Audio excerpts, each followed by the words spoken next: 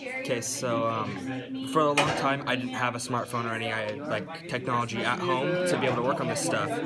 And before we had it in class, I just had to, hopefully go to a library and get the online work done. And if I didn't do that, I just have to handwrite everything. But having like this stuff, like the Chromebooks and that, it's really nice because then you can actually get work done in class and you don't have to worry about it when you get home. And so with more of your work being collaborative, how would that have worked if you didn't have a Chromebook? It made things a lot more difficult. Yeah, it's pretty hard when you have to, talk to someone and like you may only have like, say, texting, like while with like classroom stuff you can actually see what everyone's doing at the same time. And we can work multiple at the same time instead of texting and seeing what they've already done and not being sure if they messed up. With Chromebooks, if you have a shared document, you can help out and see what they're doing wrong and kind of help them out a little bit. It's a lot easier to help each other too. Yeah. So it sounds like taking them from class to class isn't an issue. Having them in class is helping get work done real time.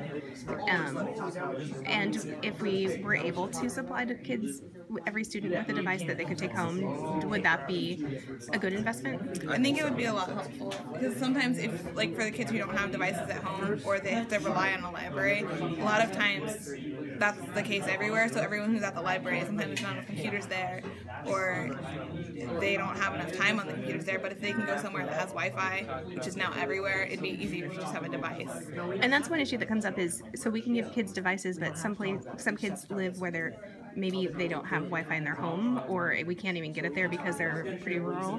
Do you think that if students had devices, they could find a place to get Wi-Fi? There's Wi-Fi literally everywhere, so they could like go to Starbucks and not have to worry about waiting at night. Because there's places that are open late enough where like my library closes at 6 o'clock every evening, and I don't have Wi-Fi at home right now that works.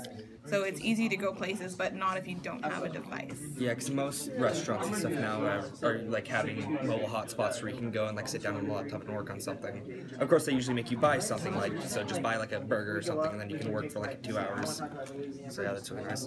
Also, another thing that I thought was really nice is like if you have textbooks and you lose them, that's like $300, and times that by 3, that's $900. Well, one of these, I'm guessing, is not $900, so it'd be a lot cheaper if, say, you lost this compared to 3 textbooks.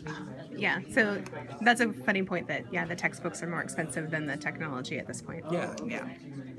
Okay, I'm not doing very good at holding this.